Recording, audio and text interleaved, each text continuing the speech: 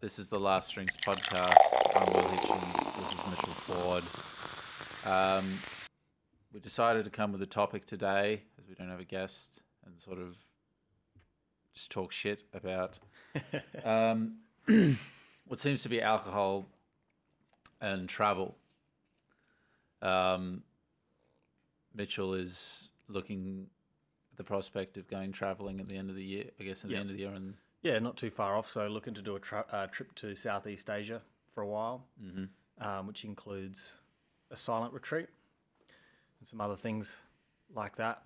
And then potentially Europe sometime next year to have a look around. I've never really had a gap year or an extended time off work, so I'm sort of between careers at the moment.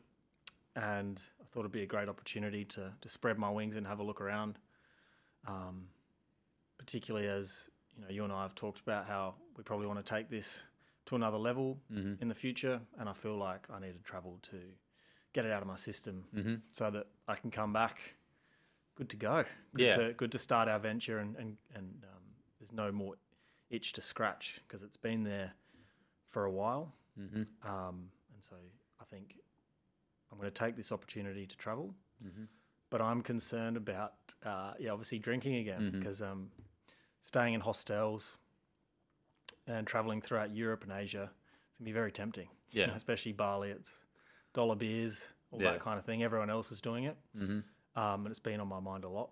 So I thought it'd be great to have a chat about it because I'm sure I'm not the first person to go through this. No, that's, and especially just sort of, if it's, depending on, just because it's holidaying basically. And what do? We sort of unwind on holidays and sort of relax and leisure and, seek a lot of comfort. I mean, it's rare people go on holidays and then sort of they're grinding. I mean, you're doing a silent retreat, which I guess will be, part of it, but a lot of it is, just trying to have a good time and have a break from your regular life, and then doing long forms of travel, which I've done in the past. I've done, my last two overseas trips were I did 4 months in North America and I did 4.5 months in Europe, which, were just, the one to America was a big sort of piss up. And then, my trip to Europe was, the last time I relapsed, and all the sort of escapades that went with that. I haven't actually traveled. I guess because, with the way the world went the last couple of years, I haven't traveled overseas since, and it's certainly something that, crosses my mind to want to go do it again, but then with the intention to do it sober and sort of navigate how that would go,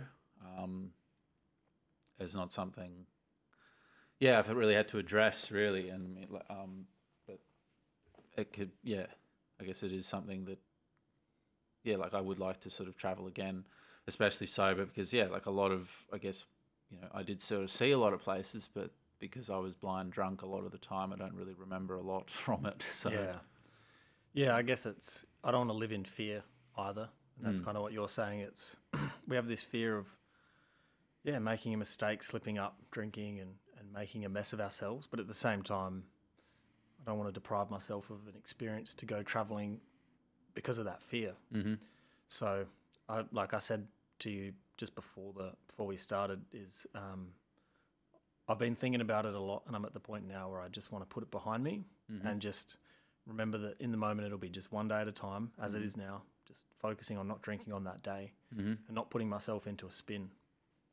And I guess something that's driving the concern for a relapse or to slip up is, I remember you saying that when you went to Europe, you'd been sober for a couple of years.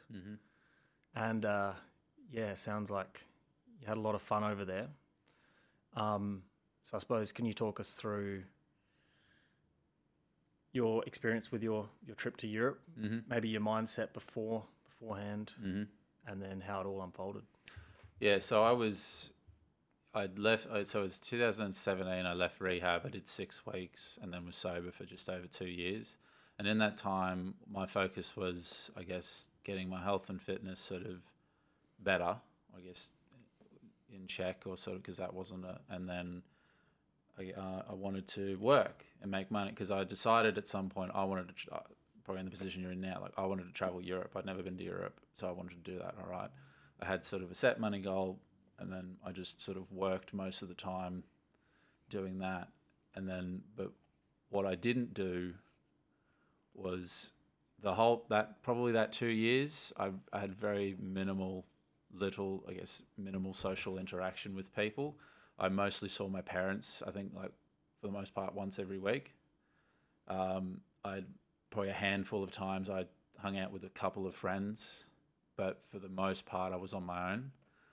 And at the time, I thought that was fine. I thought that, well, I've got these other goals. This is what I'm focused on. It's not going to be a priority for me at the moment. So when I flew to, because basically, I flew to Dubai and then I flew to London. So I had a couple of days in Dubai. And because Dubai's, it's the United Arab Emirates, it's a Muslim country. So, but it's quite westernized. There's American fast food chains everywhere, and it's sort of open to sort of Western tourism. So, I guess the alcohol rules there, I think it's like, if it's in sort of designated areas, obviously there's no one drunk in the street and stuff. But it never really crossed my mind, because I was staying in what was pretty much I'm pretty sure it was like like an apartment that was converted into a hostel in JBR, and it was pretty shady, and I didn't really like any of the people staying there. So I would just go out for the day and come back and sort of just be exhausted and just not really have any interest. But then when I got to London, I think I got into London late, like at 8 p.m. or something, and you travel, you're traveling sort of across time zones and stuff, and you're just a bit sort of, yeah, whatever. And so I checked in, and then you get a drink card on arrival. I didn't think much of it. I was like, oh, I'm tired, I'll just go to bed. And then I got up the next morning, and as I was about to go out for the day, two guys checking out come up to me and go, we didn't use our drink cards, do you want ours? And so now I had 3. So there's a little bit of sort of like, okay, right, well, I'm going to go out for the day and try and not sort of think about it, I guess, as we say. I sort of went out for the day, and then sort of explored around London. Never been there before. So then I guess it came sometime in the afternoon, and then I was come back to my hostel room, and 2 American girls checked in and started chatting away. It was just like, oh, they're pretty cute. And it came up, like, oh, we'll go to the bar later this evening and have a drink together. And again, it was just like, oh, shit. Like, what I hadn't done was, which I believe now is the core sort of issue with my relapse, was the fact that I didn't put myself in social environments with alcohol and just get uncomfortable with it, and just, be comfortable in those settings. And then if the option came up where someone was going to offer me alcohol, I was going to be able to say no, because that was always my biggest fear, was just that someone would offer it to me and I wouldn't be able to say no, because that's how I started. It was peer pressure. I was peer pressured. I get, it's not an excuse, but essentially I got sick of it, and just that was how I started. So, and then this thought just started ruminating in my head. That's like, it's going to happen. It's going to happen. Like you're gonna drink. And I remember sort of going after walking around somewhere in London in the afternoon, and then I came back in the evening, and then I think I just wandered down to the bar and just handed the drink. It was just a pot of beer, as free drinks. And so then I just sat it in front. I guess I can't really remember. Like, I just sat it in front of me, and then I just drank it, and it was just like, okay, you've done it now. Yep. And there was no sort of like, well, you don't have to continue. It was just, all right, well, we've done it now. There's 2 years of sobriety down the drain. Let's just go for it. And, so then I had the rest of the drink vouchers, and then just got pissed that night. And I don't remember it being like it was fine. So then, nothing drastic happened. So then those thoughts again happen, where like, well, this was okay. Maybe it'll be different this time.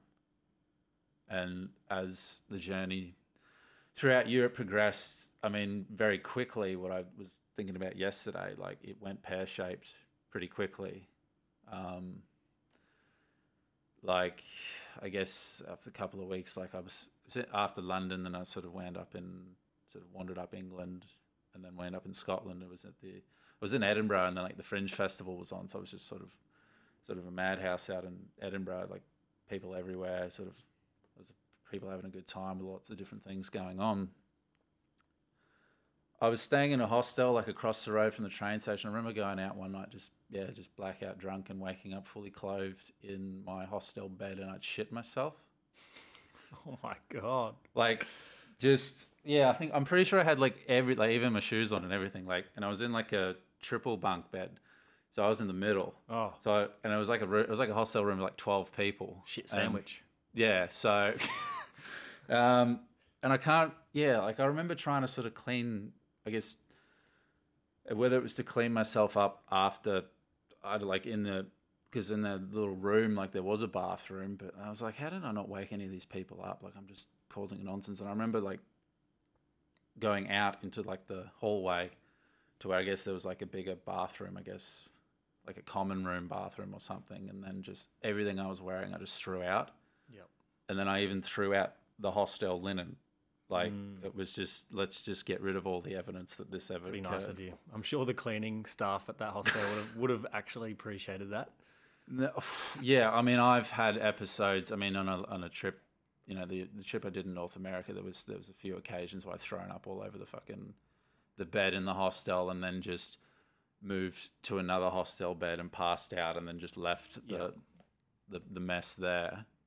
But this was the first time this ever happened. I'd never, like, I've vomited, I've pissed myself, I'd never shit myself before, and I was just like this was just like, fucking hell, mate, like new record. This was like punching through another sort of rock bottom moment, you know, and I wish I could say that was it, but so I remember like pulling, and then I remember getting the obviously when people check out, the dirty linen's left on the bed, and so they take it and then put new linen on.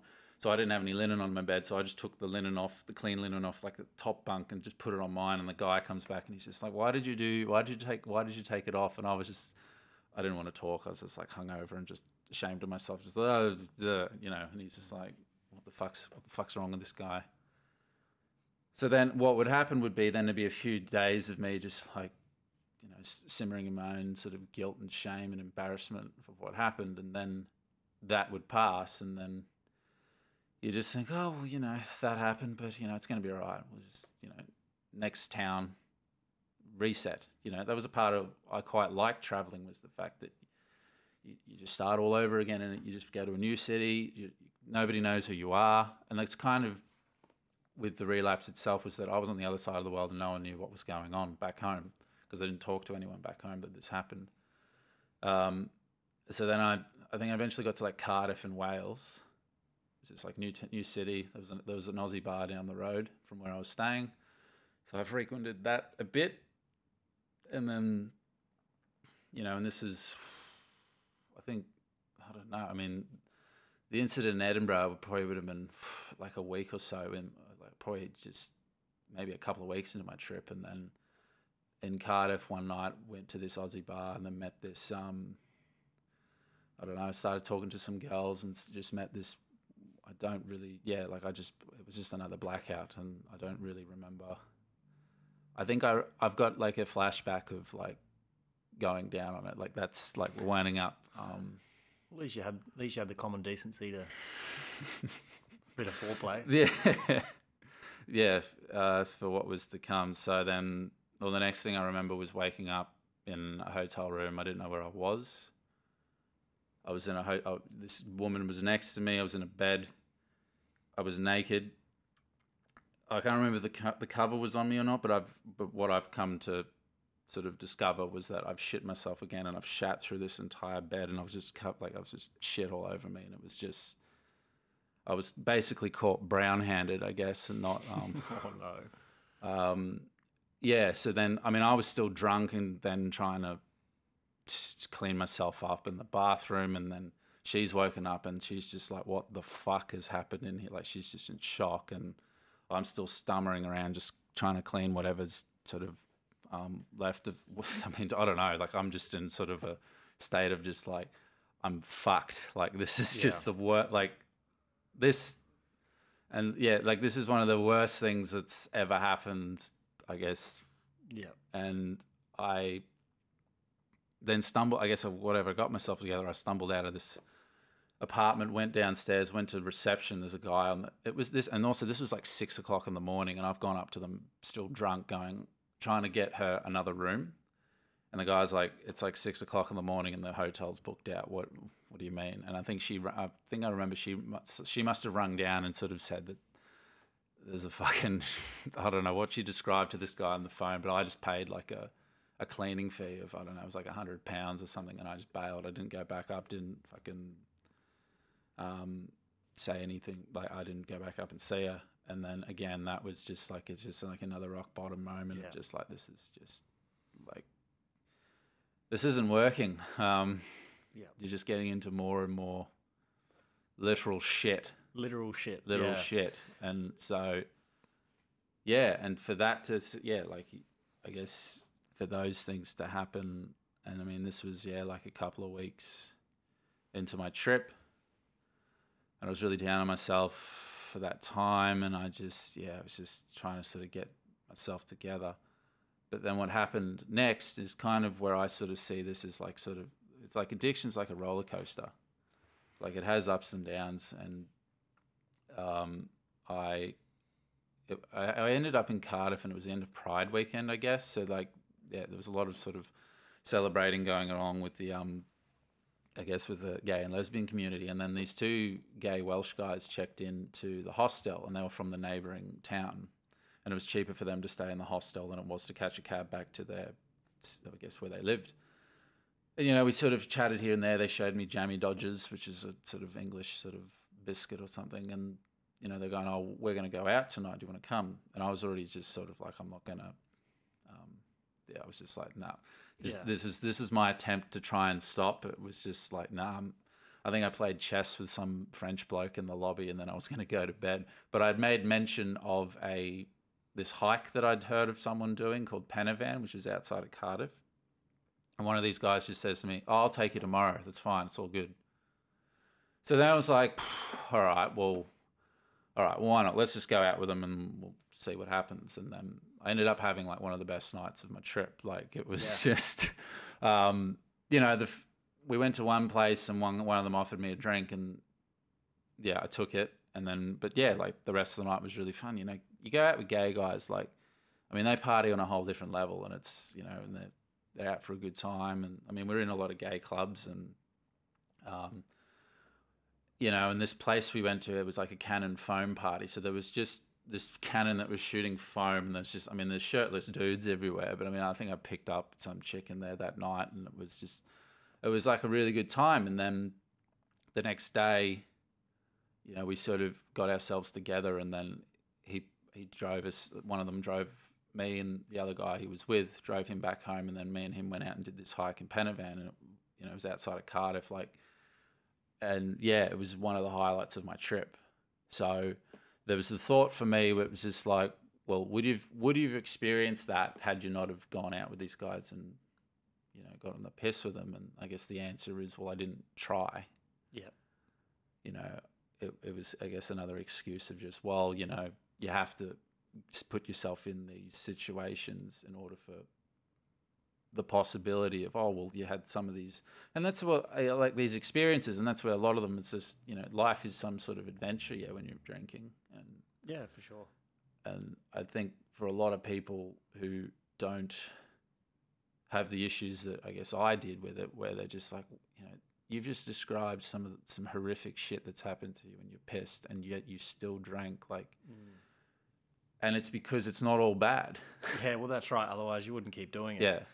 And I suppose you've got, you had that experience, and you've had your highs and your lows, but you wouldn't have been the only one that's been to Europe and carried on like that. I remember you saying there were some guys you met in, was it Oktoberfest? Yeah, so I mean that was later in the trip. Like, so okay. it didn't. So I mean, this has already happened, and this is like within the first month I was over there. Okay. So And you more shit kept happening okay. as it went along, and yeah, like it's not all bad. It's just bad enough. Yeah, sure. Yeah, I can completely understand. Like, you'd feel a lot of shame, a lot of regret and embarrassment around those kind of incidents. Yeah, so I mean, like I sort of was in Wales. Like I went to Wales, and I went to Ireland, and then went to Paris, and then wound up in Amsterdam. And I mean, Amsterdam was because pot is legal there. I didn't partake any mushrooms, but I smoked a lot of pot and drank. So I was just essentially fuck-eyed for the whole time I was there. I mean, I'd wander around the red light district, which is very, as a drunk, lonely, vulnerable single guy, don't fucking, because you'll get these women looking at you like no woman would ever look at you. Like these women would never look at you any other day, but just, like these window girls that, they're prostitutes and they're just wave, come on in sort of thing, which I did once and couldn't get an erection anyway. So it was just a complete waste of money. But I had another night where there's a lot of drinking, a lot of pot, and I don't know. I wound up with some chick, and then went back to her apartment. And I can remember sort of getting into bed, but then having to go to the toilet and throwing up, getting back into bed, getting up again, throwing up, and I had some rational thought there where I just decided, yeah, this isn't going to go well. So I just sort of said to her, look, I'm going to go. And she's just like, yeah, good. So I left, and because the way I traveled, like I didn't have like a working SIM card. You mostly used Wi-Fi, but I had an offline maps that like you download the maps of the city into your phone. So I was navigating with that. I managed to make it to the street where my hostel was at. And then I remember I've just passed out in the street. Like I've just woken up sort of in a garden bed or something, and then sort of stumbled back to my hostel room, fallen asleep, woken up the next day, and my phone's gone.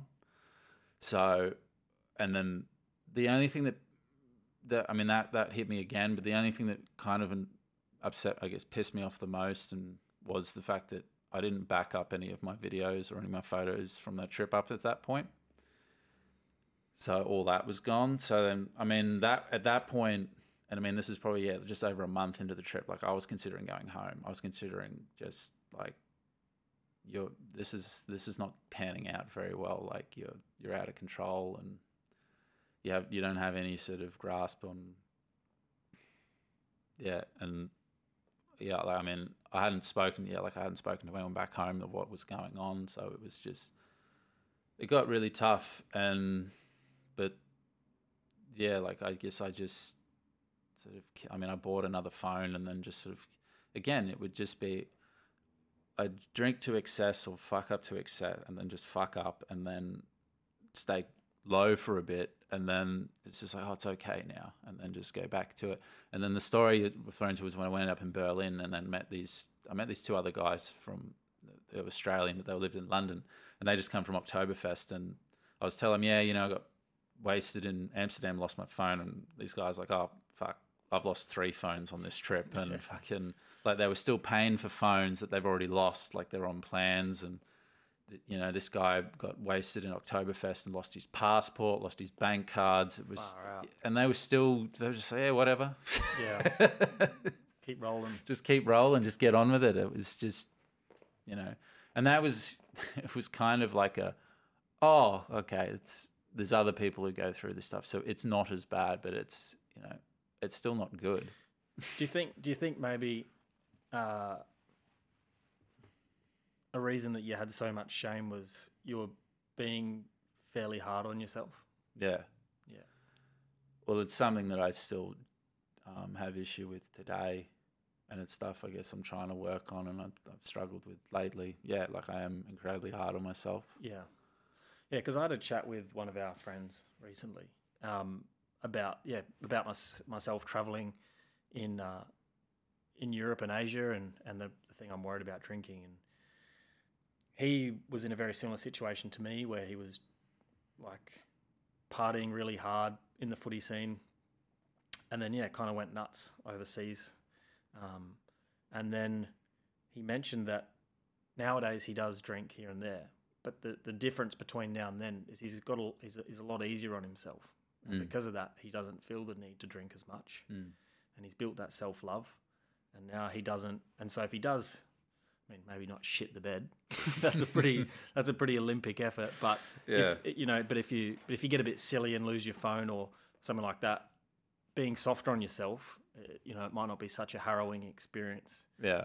Not to encourage that you just fucking forgive yourself for everything, but I guess it's just a point, like a different point of view is that I mean, a lot of people would be listening to this that might have been here and go, man, that's not that bad.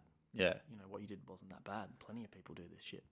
Yeah, well, I mean, I remember like that having a blackout during a one night stand and shitting the bed not in your bed, but someone else. I mean, it was a hotel room's bed, but it wasn't my apartment where I was staying. Like I didn't tell anyone that it was only until I was at some group and then some guy shared like, I've been pissed before and shit the bed. And then even like meeting other people that we've even interviewed and chatted to, it's like, oh yeah, I've shit the bed before as well. It was just like, so it is not, like commonality. I mean, I think if I went back to AA meetings, I mean, it'd be the same thing. People are just like, yeah, what else isn't it like that can happen? What else is new? Yeah. So, but yeah, like the rest of the rest of the escapades in Europe, I mean, it was a lot of just excessive drinking and just because that was just that's what I did. And, I can remember a week in Budapest, which is quite a notorious party city. I mean, some of these hostels where they were just nuts. And, the first night, I think we went on a boat party where you pay whatever the, I don't know, I can't remember how much it was, but because Hungary's they're not on the euro, they're still on their own currency, so like the exchange rate was pretty good. And it's like unlimited beer and wine, and you're just on the Danube, which is one of the main rivers in Europe that goes through a few countries, and you just get absolutely just ridden off. And like I did that for a week, and by the end of it, like my organs and everything were just inflamed and just like shutting down, and the way I was trying to deal with that was the only way I knew how to deal with anything, which was to drink. So I was drinking to deal with issues that were being caused by the alcohol that I was putting in. Yeah. And then I like moved to another city. It's like reset. So I went to the capital of Croatia and just had a couple of days, not in a hostel, just on my own, just had a couple of days just to myself, just to sort of recharge or sort of reevaluate. Just like this roller coaster is fucking, oh boy, this is taking a lot out of me. And then I'd go to the next town, Split, be in a hostel, and then it'd just be the same thing again. Just like, oh, do you want to come out for a drink? It's just like, yeah. Yeah. And the takeaway, I mean, because I was thinking about it yesterday, it's just like there's a lot. Like I went to 17 countries in 4.5 months, and I was over there for 4.5 months, and like a lot of it's a blur. Yeah. And it's kind of just, like I remember meeting this guy in Slovenia, and we linked up again in Rome, and he relayed to me later on, like after the trip had ended and we chatted here and there post trip, he relayed this story to me about us hanging out in Rome with a couple other people. We went to the Colosseum, and he's like, oh, that was like one of the highlights of my trip. And he was relaying me this and this. I don't really remember much of it. And we were drunk during the day. I mean, because I remember going to the Colosseum sort of in the afternoon. I've got pictures of it, yeah, but yeah, like it's all just, it's not there, and it's kind of just like, what was the point of all it? Like, if you're not going to have those memories. Yeah, well, I suppose it goes back to that drink to remember, not drink to forget. Yeah. We've talked about that a bit. It's a good saying. And yeah, it sounds like you were drinking to forget for most of your European tour, and you said before you're kind of sad about it. You had some time out bush yesterday. You put your phone away and had some time in your head, and yeah, you said that you felt pretty low, that you had forgotten so much of the trip. Yeah, I mean, there's a lot of my travels, where I can say, I've been to all these places, but yeah, a lot of it just revolved around drinking. Like, I mean, there were bits and pieces here. Well, I did do this, and there's some memories that I have, but yeah, a lot of it is just wrapped up in either drinking or, I mean, yeah, I mean, I did have an epiphany when I took cocaine in Prague. It put, like, the come down from that was just that awful that it put me off ever doing that again. So there was something. Well, look, you learn. Yeah, you learn something.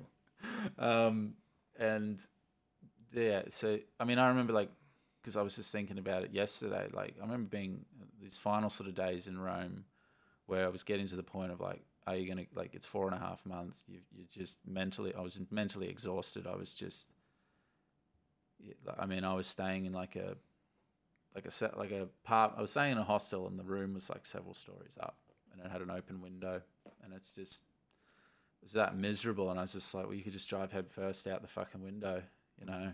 I remember sort of sitting there and crying on my own, just been like, what the fuck are you doing? Like, what is this? What does this come to? You know, you're doing like a trip of a lifetime, and you're just, you know, out of control, pisshead. So, if you could do things differently, what would you have done? Well, I guess what I've done now is, and it's kind of what I learned. I mean, when I got sober again, and then I started sort of hanging around people, and I was just like, well, you know, you avoided social interaction for 2 years and you still relapsed. Like, you're going to have to, why not do the opposite and just dive headfirst into it and see what happens? And yeah, like, it was really uncomfortable at first. And sometimes I do get uncomfortable, but more or less now it's not really alcohol related. Like, once I sort of first did it, it was like, oh, you can do this. You don't really need alcohol anymore. I mean, it wasn't a useful tool for me to begin with, but and that's kind of where my mindset is now, where it's just like, well, because I've just taken it off the table entirely, and it's just like, well, if I was to go traveling again, that's what I would have to be. It's just like, okay, well, you're not going to drink. You probably, yeah, I'm not going to drink. I'm not going to take drugs, because I'm just kind of like, or at least, yeah, not sort of like party drugs. I mean, we could go into sort of the possibility of sort of mind expanding drugs like DMT or mushrooms is always that. But yeah, like, I don't want to take anything that is to let me escape, I guess. Yeah, because that's what I used it for. Yeah, that's what I was going to say. Is depends, why are you drinking?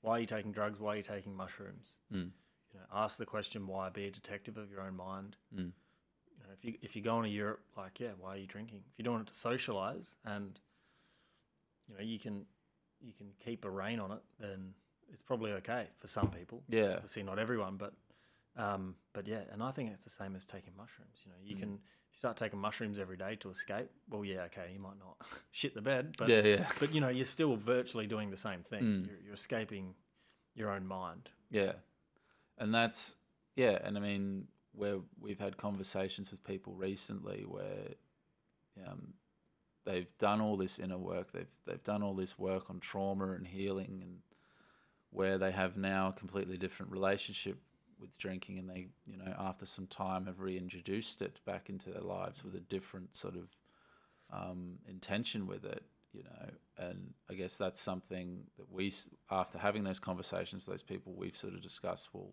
is that something that we could do? Me personally, I don't want to open the box. I don't want to open Pandora's box. Like, I have a lot of fear, because I guess I know me, like, I just don't think I could just sit and have one, because I never did. So that's fine, and that's understandable. It's safer not to. Yeah, it's safer not to. And I certainly wouldn't do, like, I'm interested in doing some sort of work like that if it will help me grow and become, I guess, a better person and be more happy and content within myself, because it's something that I still struggle with to be, especially with the self-love talk. Like, I don't really give myself any of that. Yep. And it's hard for me to receive love because, yeah, there's ultimately parts of me that just doesn't feel like I deserve it. So I would do it for that reason. I wouldn't do it for the reason so I could drink again. Yeah, for sure. Yeah. That would be a byproduct. Yeah. That would be something that may or may not happen down the track if you were ready for that. I know what you mean. Yeah. We've talked about that. Yeah, it's not with the intention to drink again. Mm. I guess for me, a lot of the internal stuff around drinking overseas is, I have this feeling that when I see other people my age drinking, I get these stories in my own head about how I'm a loser and I don't fit in. You know, there's all these other people your age drinking, socializing, having a good time overseas, and you can't do that. You know, and you've talked about before that you can still have the experience that they're having, whether they're sitting at a bar, you can still have that experience. But for some reason in my mind, even though I haven't even been yet, my mind is already playing these stories. You know, I'm already creating these situations. I'm fucking at least 6 months away. Like, you know, it's how the brain works. And so, yeah, I guess that's what's really puts a lot of fear in me, because I don't know how long I could put up with that feeling for. Mm-hmm. I don't know how long, because, during my childhood, I had probably one of the recurring themes was I was often socially isolated, and I was often didn't have a lot of friends, titled a weirdo, a loser, that kind of thing. And so as an adult, when I'm exposed to those same, or if I at least perceive myself as a weirdo or a loser, it's very sensitive to me, you know. And I guess, yeah, my biggest fear is how long can I put up with that feeling, and whether I can withstand it for the entirety of the trip. And so now I'm playing all these like scenarios in my head about whether I should go at all. Should I just stay home, not travel, deprive myself of the experience for the sake of my sobriety? Do I go and just go head first, and, you know, if I feel like a loser, I just have to find other places to hang out, other things to do? Or, you know, is it a possibility that I'm going to drink again? And that's kind of what's going through my head. And I thought that's why it'd be really good to talk to you about that, because obviously you've already had the experience of heading over there. And yeah, and I guess the feelings that you're talking about happen I mean, for me, I didn't give any thought of it before I went, or I did have thoughts. I think I'd have thoughts sort of here and there. It's just like, you're probably going to drink again, but then I just sort of, you know, it's just like, well, we're not there yet. Yeah. But I mean, the feelings that you're describing happened pretty instantly as soon as I got probably that first morning in London, or during that first day. And then, yeah, they just, like I said, they just build up, and then it just becomes this unbearable sort of thing. And I guess there's a lot of the stuff where we're learning sort of how to process your emotions and process what you're feeling and stuff. And like, I don't see my relapse now as a bad thing. I mean, it was all over the place, but I just see it now as just it was just one last look through that door. It was just one last sort of just a reminder of just like, this is what it's going to be like if you want to go back out there again. Yeah, like, it's not going to be any different. And how much lower can you go? Like, I think it's probably just it's just a door, just like a staircase. Just like, I just don't think it's. And yeah, I mean, how, you know, it's Russian roulette. You know, just like, am I just going to drop dead of, you know, alcohol poisoning or something at some point, or am I going to do something stupid and just, you know, it is a possibility. I mean, I think the statistics for people who go to rehab and then stay sober for the rest of their lives after going to rehab is like 5% or something, I've heard. So, which can be discouraging for people who are looking to sort of quit. It's like, oh, well, if I go to rehab, I only have a 5% chance of staying sober. It's just like, well, I'd be one of those 95% of people that went to rehab and still relapsed after, but I've only done it once. So, and like, I'm where I'm at now, like, yeah, like, I know that I have to stay sober, and I'd rather stay sober. And I think that that's like, I mean, I'd sort of or 5%. Oh well, there's no point. It's just like, no, we'll just focus on you. Just like, and yeah, like how you've sort of said is just like, be easy on yourself. Yeah. That it can happen, but you can always try again. And certainly, I think when I eventually stopped again, and then I guess I never really had it was never just, oh, well, I had 2 years. It all doesn't matter anymore. Like I could be 5 years sober today, but I'm not. I'm about two and a half. But it was just, let's just stop today, and then just a day at a time as where we've got to now. A friend of mine I spoke to yesterday had something really interesting to say around this. I hadn't spoken to her in actually a long while, like a number of years, and she'd travelled Europe and other parts of the world, and I gave her an update on where I'm at, on everything that I've been doing and my fears around drinking overseas, and she sort of asked, what are you really worried about of drinking in Europe? Like what's the fear? And I said the fear is I'm undoing all my hard work, which is kind of what you're talking about, is that you'd had 2 years in the bank, and then it feels like you start again. Mm-hmm.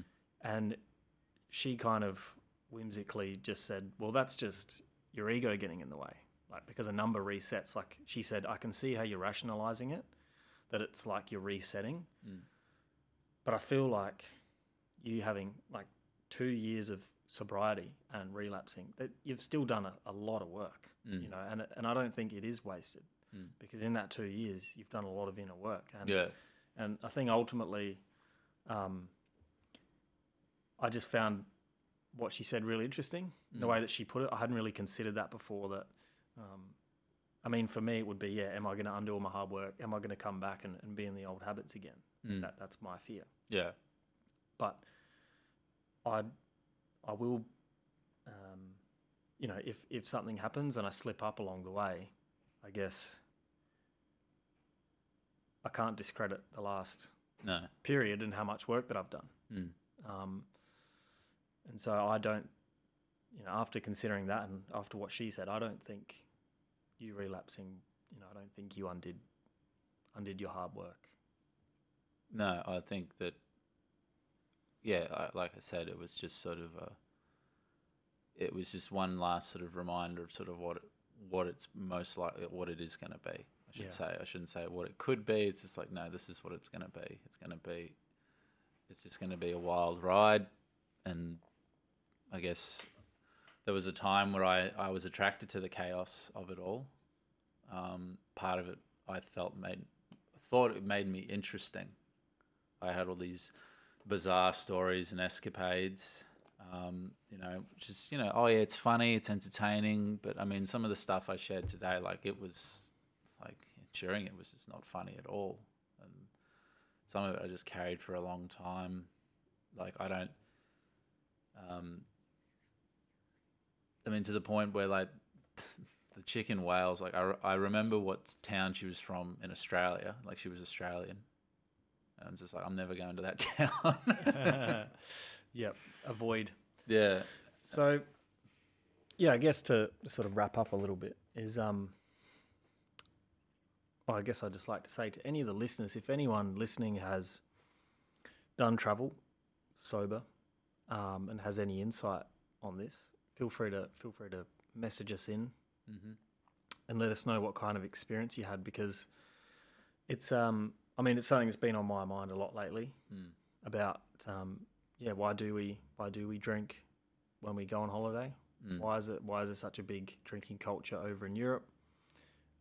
Or is that just my perception because all the people in my circle drink? Yeah. Maybe there's plenty to do sober, but I just don't know because all the people I'm talking to are all drinkers. So. Yeah. I mean, that's the thing. You could meet people in hostels who don't drink. I mean, there'll be the circles of people who sort of, who probably will be getting into the drinking, because that's, it's the norm. You're traveling around the world. You're in hostels with people that are all doing the same thing you're doing. They're from all different parts of the world, and they're looking for a good time, and that's one way to sort of unwind and sort of break the ice is just a bit of liquid courage, and then just sort of mingle for a bit. I do recall, like, I remember being in Prague and there were some people in there that didn't drink, but I mean, I didn't sort of associate with them. And certainly I just think even just from being back home and sort of going out and socializing sober, you just have different priorities. It's just like, I don't want to be out of the club till I mean, I was in Berlin and you go into these clubs and they wouldn't open till midnight. And I'm already just like, I want to go to bed. Like, why am I staying up for just some weird fucking nightclub in Germany? And it was, and that's, I mean, like, it's something that I'll have to visit when I go overseas again. Because I'd go back to Europe in a heartbeat, and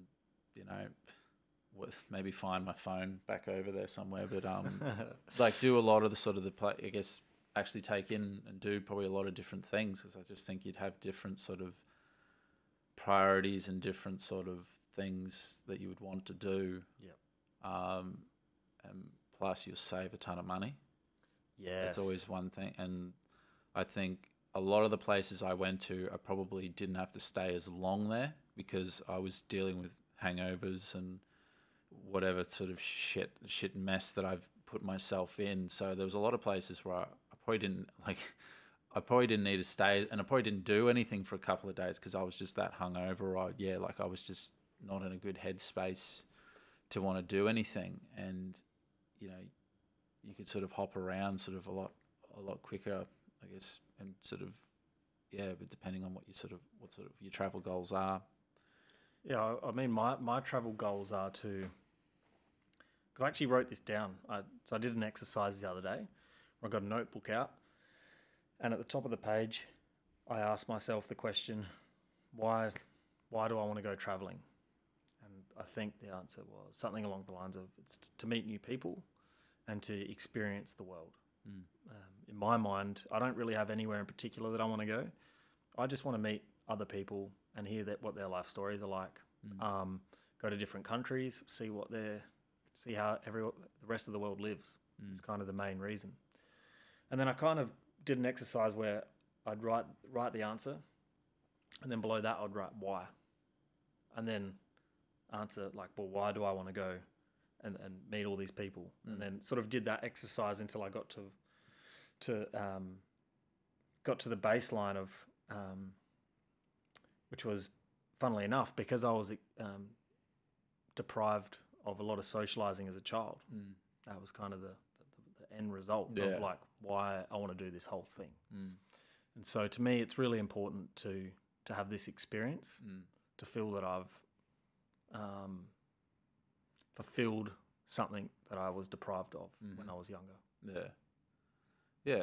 And I think it's, like, if you got the opportunity to do it. I think you don't have to do it the way that I did it.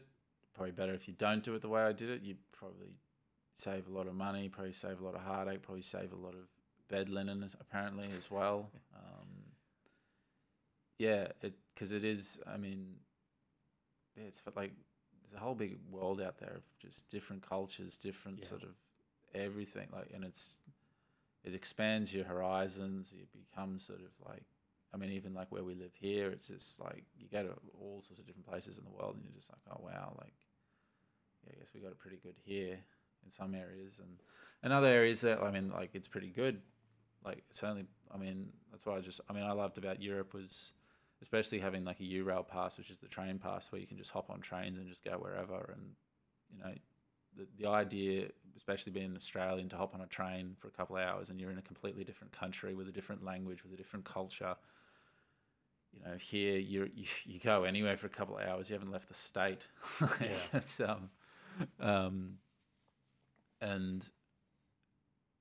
but yeah, it is. I guess it is just for yourself, and it would be something that I'd have to sort of. It's something that I haven't done. I haven't yet gone overseas traveling. I've been on trips solo here. Like, I did a trip up north at the end of last year, or like over Christmas break. And that social aspect was lacking, but I was kind of still in that sort of limited social sort of interaction. Because I guess that was just a big thing. Because it's like, well, the only places I knew where to meet people was in those environments. And then I guess maybe now being in the communities that we're in, it's kind of sort of, all right, well, I've got some sort of confidence and some sort of social exposure that I could probably sort of step back into those environments if need be. And I think hostels are kind of sort of, you know, especially if they're set up right, you just meet people in common rooms and just start conversations and stuff. Because everyone's sort of, if there's lots of sort of solo travelers, it's just like, you're kind of forcing yourself. You got to force yourself to sort of start mingling with people. Because you'll get that sort of, I guess, that ick for just feeling a bit lonely, even though that you can be surrounded by people. Yeah, I guess I feel like I would love to stay sober for the trip, because I think I'd be able to travel a lot longer, and I'll be clear-headed, save myself from any shame, or minimise any shame that I might experience from mistakes that I make. And I can also spend the time processing some of these feelings that I have. Like if I do feel like a loser, I can take time to actually look within, and it'd be a really good opportunity without distraction to work through that. So, and my intention is to just take it as we do now, one day at a time.